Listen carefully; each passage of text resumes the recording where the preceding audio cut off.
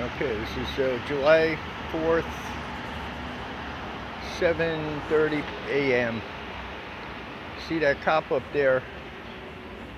He's going down Washington Avenue, chasing all the people who are hanging out off the sidewalk, just like they were doing to me the other day.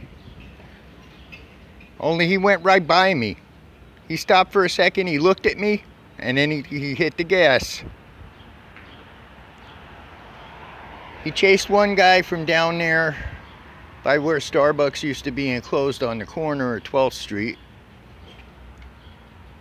The guy was in Starbucks doorway.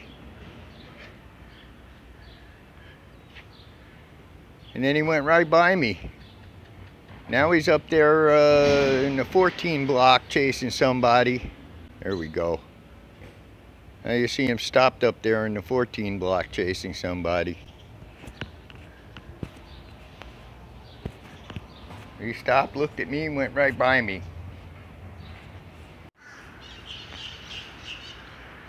Okay, here we are 10 minutes later. He got up to 15th, turned around, and he's coming back this way. Just chased somebody in the 13 block on the other side while I was getting the camera booted again. Now he's going by. It's car number 13019.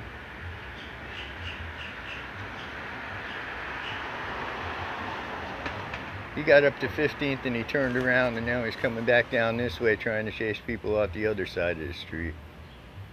So apparently my posting of that video and all the complaints they received as a result of it had some effect, but only for me, not for everybody else.